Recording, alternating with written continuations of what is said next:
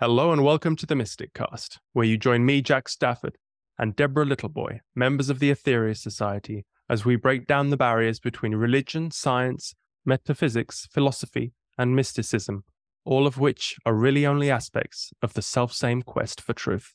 Please note that this is an independent program not produced or fact-checked by the Ethereal Society. Today, our guest is Charlie Zeiss. Hello, Charlie. Welcome to the show. Well, thanks for having me, Jack and Deborah. I'm really looking forward to this discussion. Well, we're very excited too. Great. So where would you like to start? Well, we always try and focus on one big thing because I know you're a man of many words. I've seen your documentary. It's over 5 hours. That's right. It was fascinating, but luckily I watched you on double speed. So that helped a lot. I could get more in. I understand. It's turning off my phone here. My apologies. Good idea. So I think it would be better if we focus in on one, because you're a man who's studied a lot, Right. especially about which we'll get into. But if we could focus, the big question today is, how would you go about building a shape power temple? Okay. All right. And I have sort of oriented my presentation to that. If I can, maybe I'll start with just a few introductory comments until we get into the specifics. I was a Wall Streeter for many years, and kind of after I retired, I was looking for something new to do. And I happened to come across David Wilcock, if you're familiar with him, about 7 years ago. He did a 10-part series on Russian pyramids and their energy fields. And I was very, very intrigued because there was good science to back up what they found in those research reports. So I also wanted to make them, and I do make those today for personal use, for healing and meditation. But it took me on a journey of trying to figure out, why did these pyramids have these energetic properties? Now, I come from a background, I understood harmonics. I wanted to be a classical musician when I was a youngster. My parents wouldn't pay for music school, so I didn't do it. But that's how kind of indirectly I ended up on Wall Street. But I also had a pretty decent grounding in metaphysics. I spent about 10 years in a metaphysical church in Pennsylvania, in Pittsburgh, where I lived prior to now. And I learned a lot about just the concept of metaphysics. And for the group, I'm sure this is not a shocker, but if you believe that your thoughts create your experience, then you have to believe that there is a process of some level of precision that will take that high frequency pure thought and convert it down to physical experience in some way. And so I've always been intrigued about this whole idea of cosmology and how the world is put together. And that's really where my research has taken me over the last 6 years. And that's what we're going to talk about today. I have found a specific geometric angle, both in the Russian pyramids, it's in the Giza pyramids, but it's in all of our religious buildings all over the world. It's in fundamental physical processes that we're going to see. It's in high technology. It's in ancient symbols and sacred geometric drawings and so forth. And what this angle is, I'm calling this process universal phi scaling. Phi is a shorthand term for the golden ratio, and the golden ratio is something that we know about, but we're not really taught about it in school. Its shorthand name is phi, P-H-I, and the numerical equivalent of it is 1.618. We don't learn about that in school, but we do learn about pi, which has to do with circles and spheres. But anyway, I figure maybe the best way to do this, and Jack, you tell me, if you'd rather go through discussions, but I've got some slides here and I can kind of walk the people through what I've found. I think I prefer not to, just to focus on because a lot of people don't use video, that we're an audio podcast. Okay. Well, then we'll just, we'll talk it through. But the first thing that we have to do is to understand that in terms of the world of sacred geometry, all creation is theorized to begin in a sphere. because it's the most perfect in terms of not having any stresses or any unique angles or boundaries. So when I was trying to figure out the geometry of these pyramids, I did, there was no information that was put on the or that was allowed to be published in the West on the Russian pyramid research, but uh, the director did say that sacred geometric principles were involved. So I was trying to figure out how to do that. And I'll explain it for the audience just visually or simplistically. If you take a sphere with a diameter of 1, and we've already said that this golden ratio is 1.618. So if each time you put a new sphere on top of the previous one, you divided the previous diameter by 1.618, you're going to get a stack of spheres that start getting smaller at the top. And theoretically, it would go to infinity without reaching any this artificial boundary that you could achieve by just building a triangle or a pyramid kind of on the sides of those stacked spheres. And when you do that, you end up with a very specific geometric angle, which I'm calling the geometry of universal phi scaling.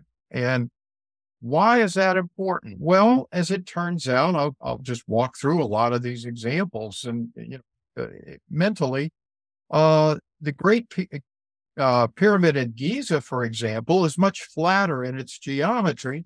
But interestingly enough, this angle, which we find at the bottom of the Russian pyramids, is exactly at the top of the Giza pyramid. So I knew that was significant, and we'll talk about why that's significant a little later. But then I started to find this geometry in all religious architecture from all the major religious traditions around the world. It's the spire on top of a cathedral. That's the kind of angle we're talking about? Yeah, that's right. We're talking. Also talk about a dunce cap.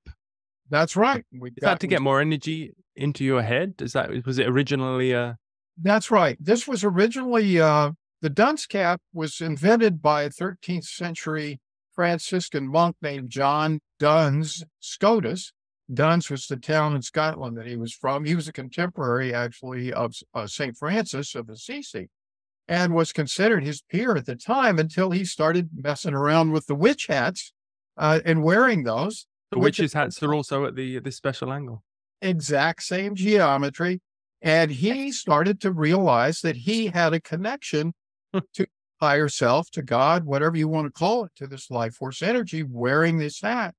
And so he developed a concept of a metaphysical God, and that was not going to be acceptable in the Catholic Church. So the dunce cap, which was actually a way of achieving a higher level of consciousness and connectivity, was vilified and turned into an object of ridicule.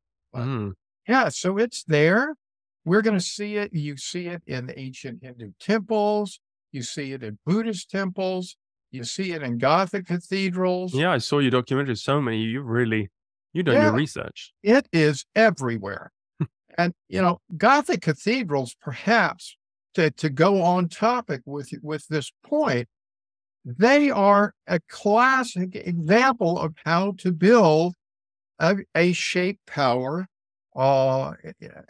building, because I haven't done the research on every single one yet, but I have identified approximately 90% of the steeples in the Gothic cathedrals have sacred geometric principles, and I think I'll be able to derive the rest of them just when I have enough time to do it. But I haven't.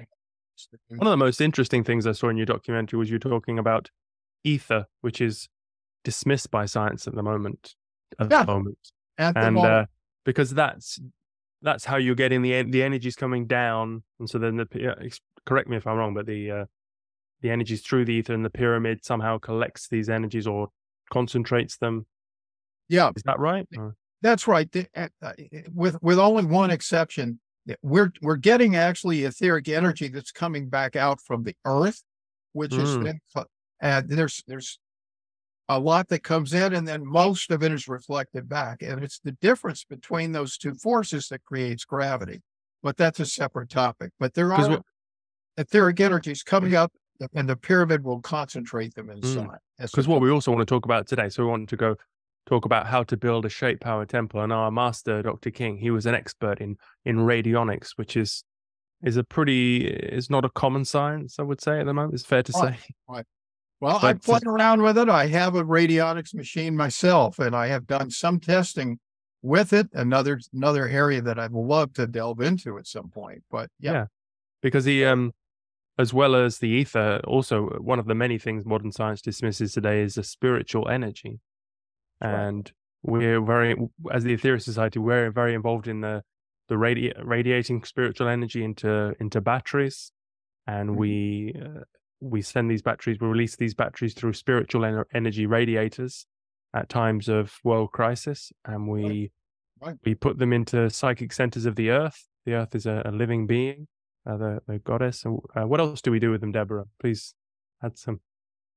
Well, we collect the energies when satellite number 3, which is a spacecraft which comes into orbit 4 times a year and radiates down spiritual energies to us, and we collect those. So we've got a collection device, and then we store that energy and send it out for, if there's a crisis or a war situation, we can actually pinpoint where we want that energy to go to. So it's like super potent energy that we can pinpoint in like a laser to a certain area. And I would say that's probably the main thing that we do on an ongoing basis. We're always pinpointing where we think that the energy would do the best good. Because as our master said, we've got a shortage. There is only one energy shortage, and it's the spiritual energy shortage. If we're all being shaped power temples as our body was designed to be, we wouldn't be having this conversation, because we'd have a perfectly balanced world. That we've got a long way to go, so we've got to help it out with bricks and mortar and whatever else, which of course is what you've been investigating, Charlie. So yeah. Well, that's right. You used a term which I think is relevant to this discussion, which was bringing up the idea of lasers. What the pyramid does, and maybe this is the easiest way to explain this without going into harmonics theory and wave mechanics and all that, but what the pyramid does is it takes any frequency or energy field within it, and it concentrates it like laser light. It makes it highly coherent.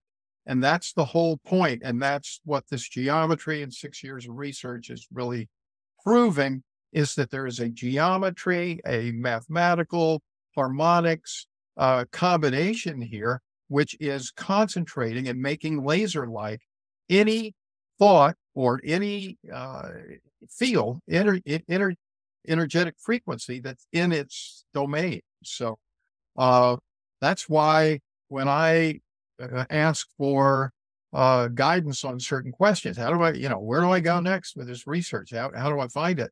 I put it out to the universe, and it comes back to me very, very quickly, because I know that my thoughts are coherent, and I'm putting out a very highly coherent message into the field. So yeah, and that's what this is all about.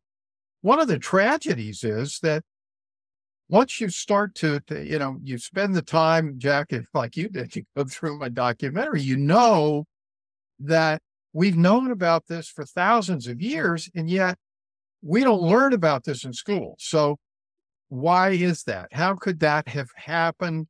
Why is this being kept from us? It's because once people come to realize that how powerful their thinking is, and that there is proof, there's a model that will show you that your thoughts help to create your experience, then we become powerful beings, and we can't be controlled anymore. So I think that's a very, very big part of this process.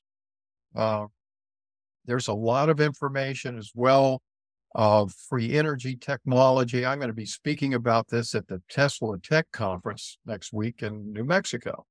But all of the major free energy technologies, from Victor Schauberger to the Russian pyramids to Nikola Tesla to John Keeley, who was a member of the Theosophical Society, as a matter of fact. All of and research from Russia show that sacred geometry and the golden ratio specifically will all create this ability to bring coherence to an energy field, and to such an extent that you could actually harvest free energy just from shape power. So it's all just fascinating research. I want to see that new documentary, The Lost Century, that's come out by Dr. Stephen Greer. Oh, I'd love to. I have not. When is It's it on out YouTube. now? It's out now Yeah. on YouTube. Yeah, we should check it out. Okay. Okay. So let's just go back to the target. So how do we build this spiritual temple? Well, we're going to have to. We're going to start with I think sacred geometry is absolutely the key. The There are, in addition to the research that I've done on sacred geometry and in the steeples and so forth, once you if you build something again with these geometric forms, with the precision that's necessary to achieve this coherent level, people have that, to me, is the key. That's the answer to this whole question. Sacred geometric forms have been used for meditation, for psi experiences, and so forth. People have used, when they sit in the Russian pyramids, the meditators from Tibet and so forth, the Buddhists, they have profound experiences. We've had people who've had profound experiences. People with psi abilities can do this and so forth. So it's really just a question of observing what we've done in the past and learning. We're having to reverse engineer, just as I did, this geometry. But I think this holds the key to any number of shape power phenomena, not just free energy. Our cathedrals, the Gothic cathedrals, as an example, my research and that of others is proving that, or demonstrating that, these were very likely healing centers or energy production centers before they were repurposed into churches. So tell that story about that's in your documentary about when you put the speaker in water and then it makes the shape of a stained glass window. One of them's amazing. Oh yeah, there's a study, for example. It was done. The woman's name is escaping me, in England, but she actually went into 4 cathedrals in England and was able, with very, very high fidelity, I guess, microphones, to record the resonant frequency of 4 different cathedrals. And what she found was that when she repeated this process a number of times, once she recorded it the first time, she went back into the cathedral and played that, and then recorded the new vibrations and so forth. But she finally got it revved up to the point where she could play this using what are called cymatic instruments. Cymatics, for those who don't know, you can actually create sacred geometric forms through sound. And the way you can do that, you can put a speaker on a table on 4 corners, mount a piece of rubber, for example, that will vibrate when the sound comes out of the speaker, and you can pour some sand on the top of it. And what she was able to accomplish was to find that each of these cathedrals had a very specific sacred geometric form that would come about as a result. So that is actually some of the most visible demonstrations that there are of geometry coming out of harmonics. And so there was a study, I'm digressing here, but that came just down, to finish that, was Tanya Harris. And Tanya Harris, that's right. Yeah, St. George in the East gave an incredible stained glass work. That's something I learned from our studies, isn't it, Deborah? That because in the Theory Society, we incorporate a lot of people, what would say is standard Christianity, like you have the clothing like the bishops, and the hook and the crook, whatever, things like that. But it's because it's their energy. It works. You take them because they work. And when you armed with this information, you see a stained glass window, and you now know that it's a radionic device, or That's right. or That's harmonics, and it's magnifying. That's right. That's right. It gives you a greater understanding, doesn't it? Well, that's right. In fact, the stained glass windows could have represented the resonant frequency of each of these cathedrals. And people have also done research finding the somatic diagram that's associated with specific frequencies, and they've begun to be able to associate those with specific cathedrals. So yeah, it's all fast work. So we need a stained glass window in our temple as well. And it's getting a bigger project. It started just as a cone, but now there were other things. What I'd like to know, Charlie, sorry to just jump in. First of all, when I look at the stained glass windows, like the rose, you can see it when you're just looking at chrysanthemums and roses and the sunflower, and they've got the 2113 frequencies going the two-way.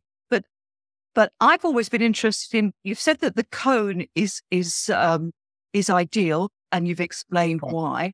Right. Would it be fair to say that if you had cones in the Fibonacci sequence, so in other words, if you had one cone or 3 cones or 13 cones, that would actually they would work better as a group if they were within the sequence? I think that well, yes. You're hitting a lot of topics there at once, but I'm gonna the Fibonacci sequence is necessary for the creation of the golden ratio. So I'm going to use as an example the Sri Yantra. This is, if you're familiar with it, it's a sacred geometric diagram from India. And it's one of the most revered in the world. Well, it's a series of upside down and upright pyramids that intersect each other. But we find, for example, this geometric angle in that diagram. But when you look at the Fibonacci sequence, you're right. It ultimately becomes the golden ratio.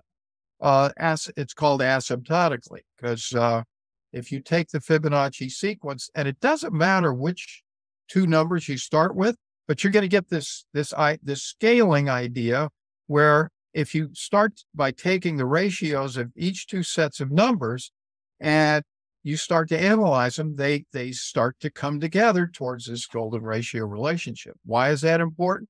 Because we see the Fibonacci sequence, as you're mentioning, in nature.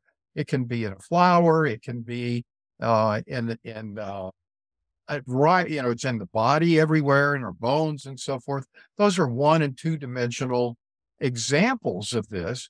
But 3-dimensional examples, which is where scaling comes in, and this whole creative process uses the exact same principles. I probably digress there, but I don't know if I answered your question.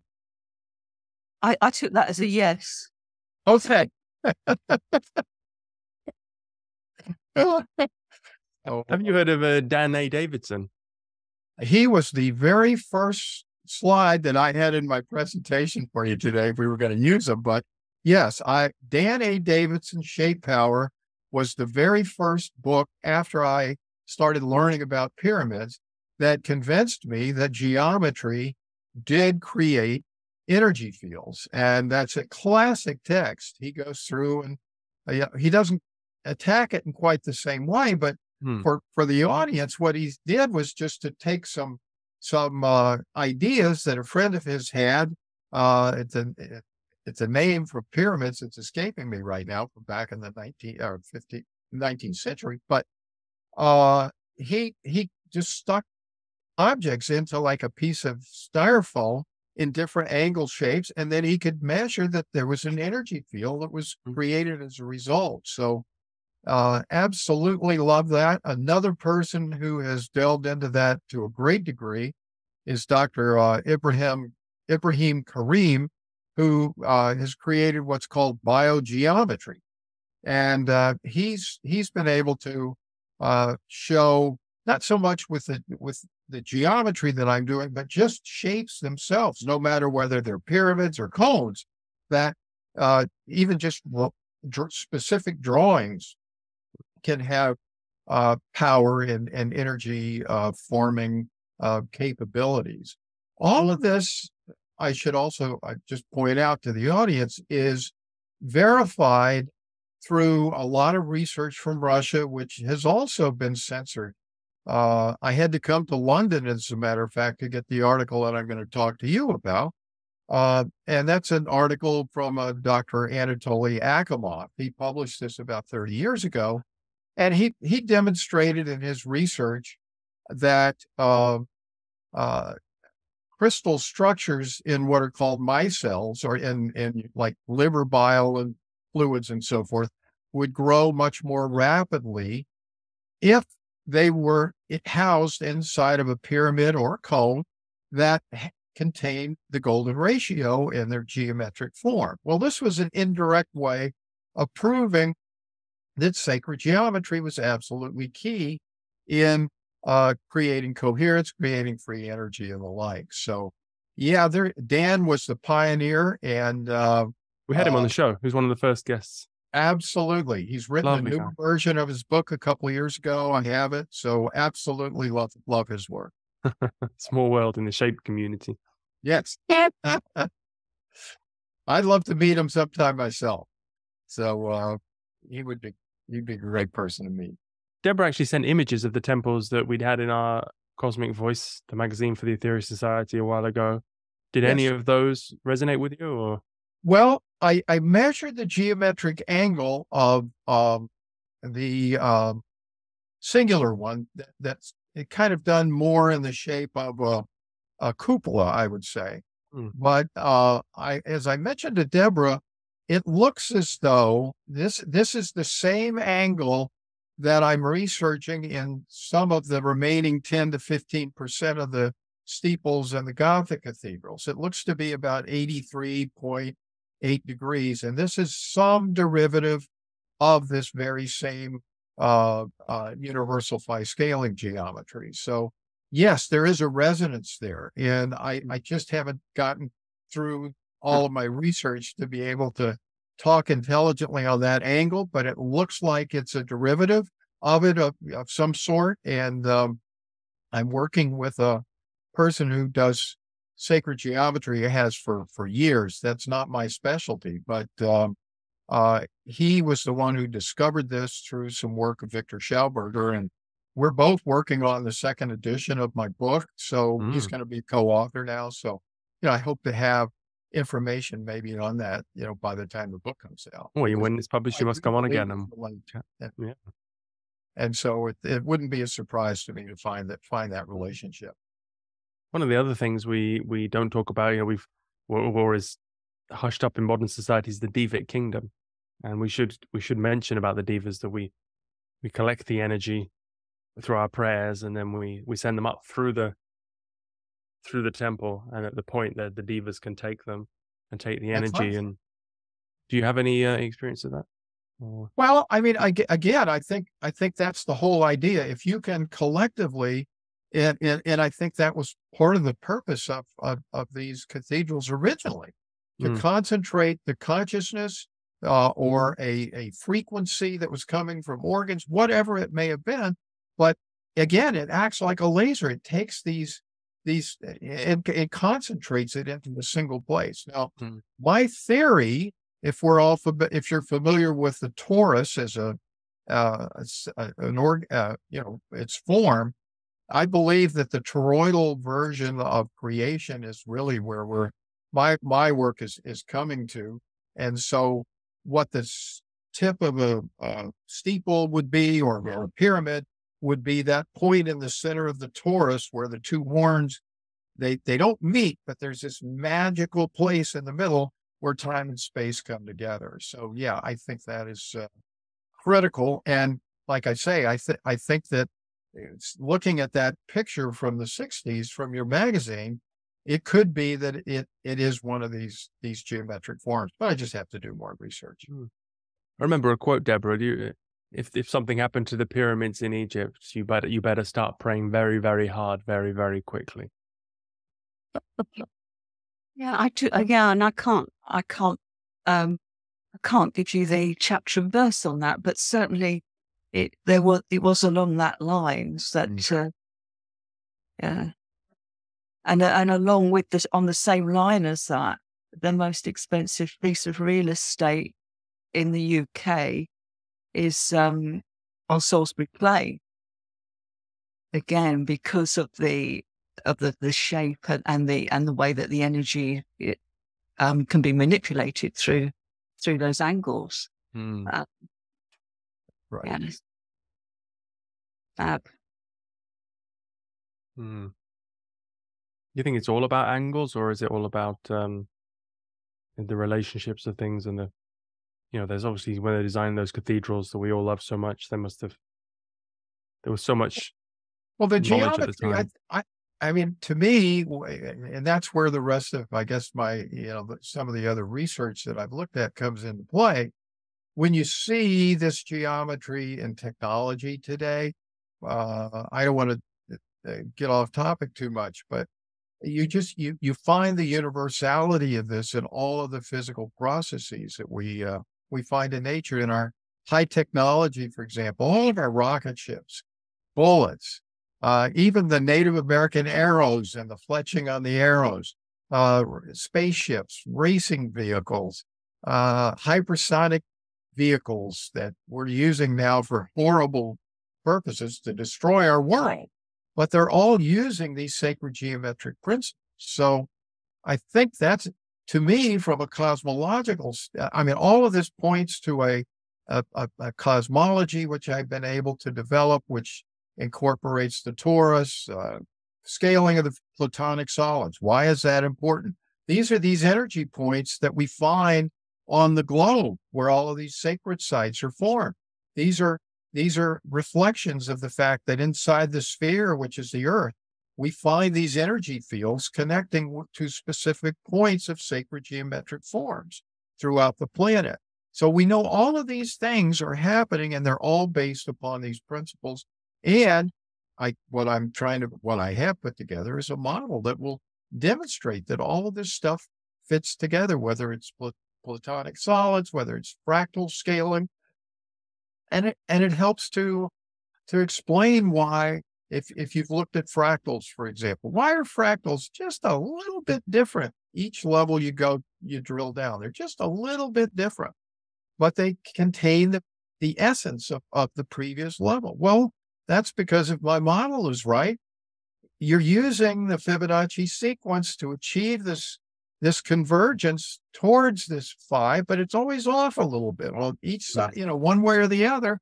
And I think that could be what contributes to that. So there's just all of this information, and it ties back to consciousness, it ties back to creation. And so it's so amazing to me that we could have a concept called the Big Bang, which the best astrophysicists will say works except for the bang part. And I mean that sincerely. So what else is left? If you can't explain the bang and you can't explain how matter came out of nothing, maybe we ought to start looking at stuff that has a model that works here in our physical world, which is infinitely scalable. And that's the key, from the subatomic up to the galactic.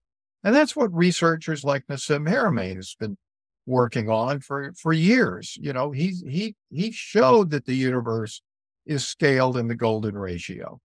He never developed the model that I'm putting together, but I mean, he's demonstrated that there's infinite scalability in the universe, and that's a key component. So as below, so above, back to basic metaphysical principles. I think it was Terence McKenna who talked about science wanting its one free miracle, and then it can do the rest. Yeah. Well, there you go. So this may, when there's no time or space in that middle of the torus, well, maybe that's where everything did start, and we just don't understand that process. I don't know. But Well, it getting back is, to the temples, let's yeah. one other reason, because it's in the constitution of our society has 14 objectives, and number 11 is to design and construct 5 shape power temples. And you think the reason might be to, it's a place we can all gather, and we enhance our prayers, we'd send more energy and help with recruitment for sure. Nice shiny temple. But there is more to it. Deborah actually found this article. Shall I read this, Deborah, then? It says somewhere down the line they need a place where some energy, any surplus energy, can be concentrated and brought together and reduced to a usable frequency and then re-radiated outwards. The Shape Power Temple will be the first such station on Earth. Some of you may be tempted against your better judgment to ask the question, why should we do this energy manipulation? The answer is, of course, obvious. Already we have had, if anything, too much intervention from outside. Sooner or later, mankind has to stand on its own 2 feet. A Shape Power Temple, believe it or not, will be a living demonstration of our spiritual growth, proving that at last, after countless centuries of outside help, here is a group of people who are determined to stand squarely on their own 2 feet by making a karmic manipulation so that they may be given the privilege of stabilizing energies which can be made far more usable by mankind. Energies which, but for the Shape Power Temple, might be dissipated because mankind is unable to use the high frequencies which they originally have. It's this. We have a great transmission in the society. The one energy. Is that right, Deborah? Mm. You know who that came from? Was a Saturnian It's master? from a Lord of Saturn. It was very early days as well, the late 50s. But just in case Charlie, you didn't take on board, the outside help that Dr. King was talking about there is the cosmic masters that come in and actually help us by radiating these spiritual energies down to Earth. And if they weren't doing that, we didn't have the Great White Brotherhood, etc., and all these ascended beings actually helping us, we wouldn't be here. Right. And so Dr. King has said, look, you've been helped enough. We need to do it ourselves. Sure. And that's why it's in the Constitution and has stayed there, even though he, as I wrote to you, our master did a workaround, has what we call spiritual energy radiators, so a collector of the energy into batteries and then irradiating out, and they're portable. So we've got 5 of those. But to actually have a temple, of course, would amplify the whole thing. So yeah, we have taken. I guess the best analogy and probably something that would be a great experiment would be to take these radiators that you have and try to use those inside of a specific geometric form that, conforms to sacred geometric principles. I think you're going to find a tremendous amplification of the results that you would have achieved. You're using, in effect, it sounds like if you're achieving, getting these energies and storing them, that's kind of acting as a capacitor of some sort. It's storing that in some way. And if you could put that inside, I think it would magnify those energies just enormously. And that, I think, is the key. Geometry can be used, and that's where my research has taken us. The golden ratio in specifics will amplify and magnify, clarify any energy field that comes within its borders. So using radionics machines, I've done that. We've done some brief experiments with that, but we've certainly done it with intention. We've done it with sound healing. We've done it with other types of scalar energy devices as well. And the energetic results are magnified many, many times over. As an example, using the body as visualizing it as an energetic entity in and of itself, we have measured the life force energy of a person outside the pyramid and then after they've stayed inside, and using what's called a Bovis life force scale, which is used by dowsers. You might start at a level of 10 to 15, 20,000 outside the pyramid, and it's all relative here, but once you go inside the pyramid, you might be in the millions. But if you put some sort of sound or scalar technology in here with us, like solfeggio frequencies playing through a scalar device, the energy goes up to billions. So I just Do you sleep in a pyramid? Magnification is just enormous. Do you sleep in a pyramid, or do you spend I time? don't sleep in one. I have one next to my bed in the room, and the reason is that the energy field again is toroidal in scope, so it's going to affect the energy not just in my room but far beyond. But having it nearby, I've cut the amount of sleep that I need by a couple hours a night simply because I think I'm able to regenerate that much faster. Maybe it's getting old, but I'm down to about 5 hours of sleep a night, 4 hours. And, the rest of the time, you look in good shape. Yeah. Well, I'm going to be 71 next week or next month, but, I feel like I'm in good shape, and I have not, just for the audience, I have not had a single day of illness since I started making these pyramids. And I'm not saying that other than it's fact. And we did a study as well on the health benefits. And in 2020, we got 50 people to do a session with the pyramids and sound healing who were experiencing or presenting with COVID/flu symptoms. We didn't know, because the tests were just starting, we didn't know if they were real or fake. It doesn't matter because it's all the same stuff anyway. But everyone got well by the end of the session. So this is the resonance chamber.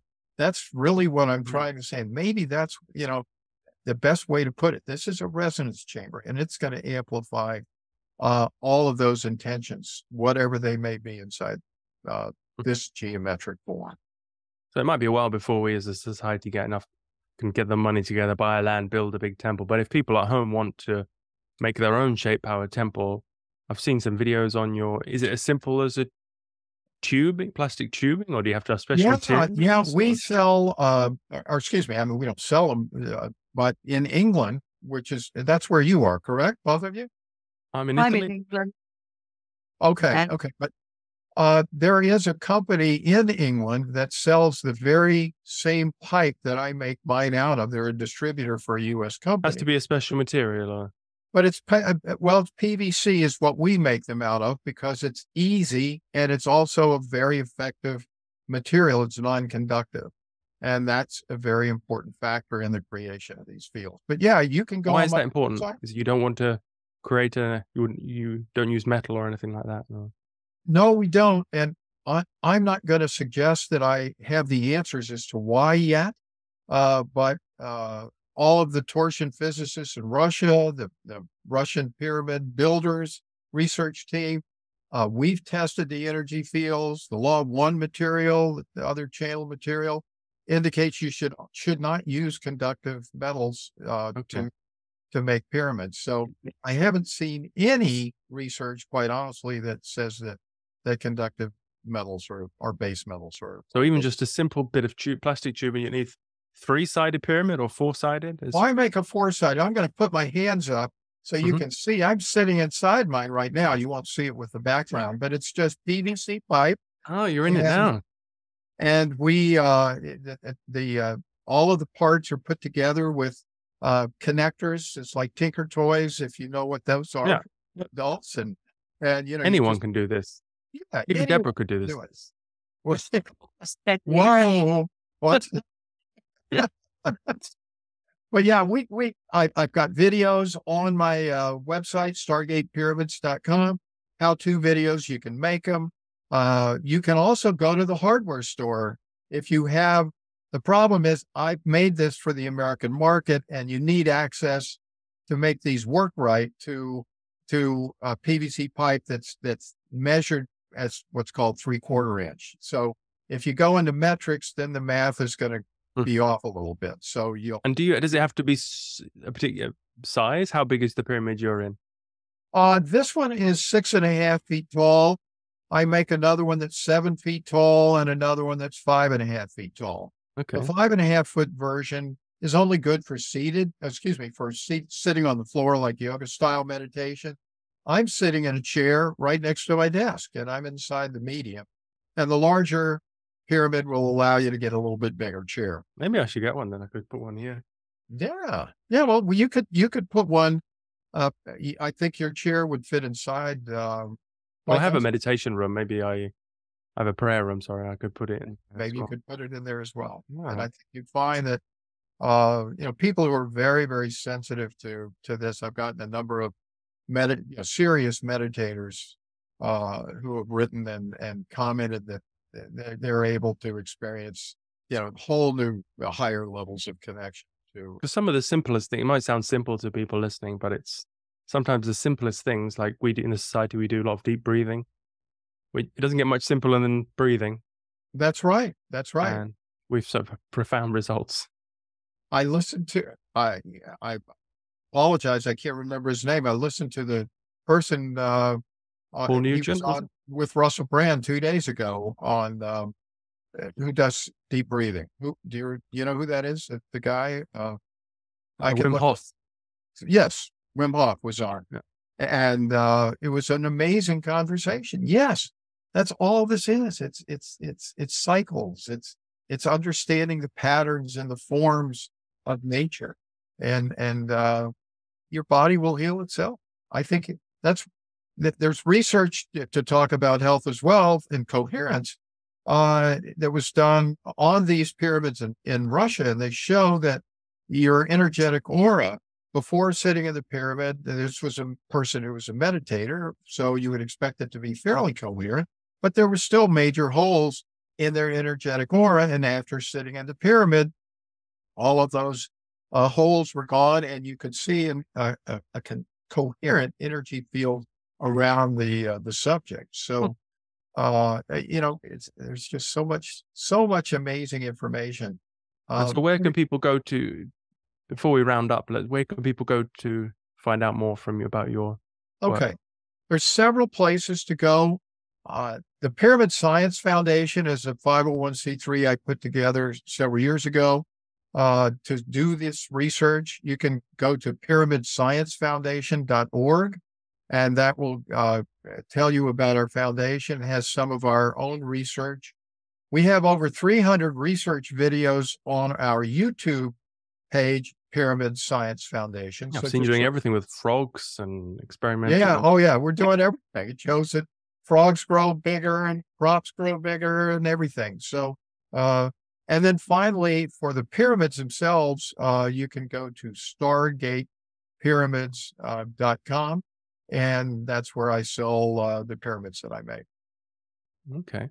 Well, Deborah, do we have anything else that you cover in the show notes that we? No, I think that we've probably much covered that, but I have a question. As I'm listening to you, Charlie, it came to me that our bodies are radionic machines that have just got bent out of shape because we've not maintained them properly. And so if we were to put pure water, etc., and pure food in, and we thought properly and we breathe properly, actually we wouldn't have any holes in our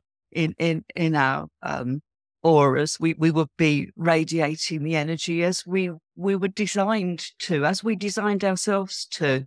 Is that me being fanciful, or would you agree with that? I would totally agree with everything you said. I'm not going to be naive to say that sitting inside of a pyramid is the only thing that makes me healthy at this point in my life. Totally free to do what I want to do. It's a combination of eating the right foods, drinking clean, structured water, meditating, exercising. All of those things are going to be important. So, but all of these come back to the same basic principles. We have to raise the vibration and the coherence, and that's where I think my research comes in the most, the coherence of our energy fields in order to thrive. And we can do that through our thinking, through geometry, through the foods we eat, and so forth, and the thoughts we think. Thank you. We also do a lot of mantra as well to spin the aura and throw off impurities. And yeah, it comes back to what you're both saying is about the purification, returning to the health that is our birthright. And we all started that.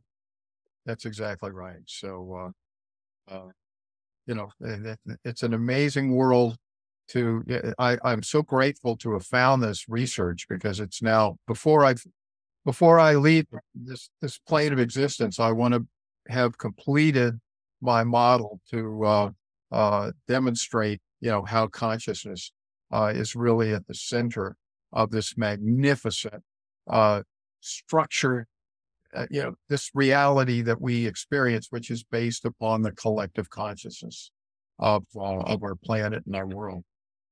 That's what your work is trying to show, that as mankind has got to return to, even like 400 years ago, we were building much better temples than we are now. And if you look at the modern churches, I was walking one around the other day, and it had no sense of, it was just an architect who got given the brief and come up with some. One thing we haven't discussed, I'll just bring it up briefly. Our history is not what we believe it to be. And as once I began this research in architecture, I knew there was something seriously wrong with our history. I've begun to study the works of people like Anatoly Fomenko, a Russian mathematician who's shown that our chronology of our history has totally been rewritten in the last 500 years. It's interesting that rewriting occurred at the same time that the Gothic cathedrals stopped being built, the most magnificent architectural structures, I think, just in terms of pure architecture and engineering on the planet. And also the quadrivium, which is the study that Plato put together for his advanced students, that shows that mathematics, geometry, harmonics, and cosmology are all interrelated to make this reality. So yeah, all of this stuff, something seriously happened about 500 years ago, and our chronology was rewritten at a place called the Council of Trent with the Catholic Church. So, they're a big part of the reason why our history really isn't what it seems to be. And the reincarnation was taken out of the Bible in about right. 400 AD as well. So, well, and the question is, was it 400 or was it 1400? And that's one of the things Fomenko did was to prove that there's, through science, and the science he used was looking at solar and lunar eclipses as they were identified with dates in the Bible. And he finds that there's a missing 1,000 years in this chronology, and he does that with science. So the rest of it, and he's got 7 volumes of this. I've only begun to read the second. He writes more than you. Oh, absolutely. Absolutely does. But he's had 50 years to do it, so I'll try to catch up. Well, if you keep staying under the pyramid, and you'll get. Well, that's where my best thoughts come from. Absolutely right. So I stay in as much as I can when I need help. So that's great. Well, this has been really wonderful, Charlie, and I hope you'll come back on once the new book is ready. I would love to do that, Jack. And Deborah, thank you so much. I really appreciate the opportunity to talk to your audience, and equally as fascinated to have learned about your society and what it does. So thank you. Please ask everyone to go and check out your videos and your website, and it's very rewarding. Okay. Thanks so much. All right. Take care. Great day. Bye-bye. Bye-bye.